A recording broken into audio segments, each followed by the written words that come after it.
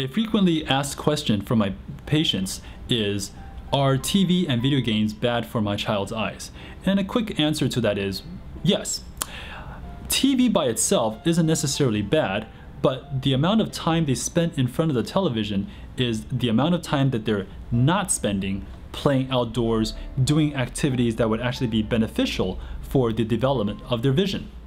The other thing is TV, because it's very, very passive, doesn't allow them to train their eyes and focus on things up close, far away, and so forth. It's very, very passive, and it's set at one set distance.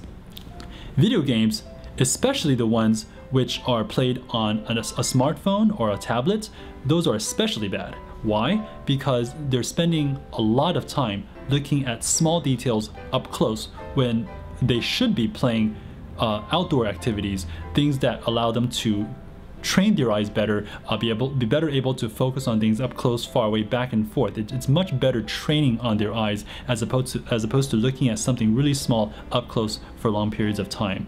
It puts undue stress on their visual system.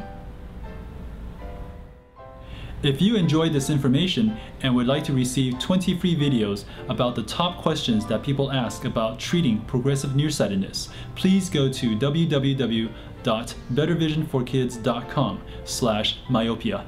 Thank you.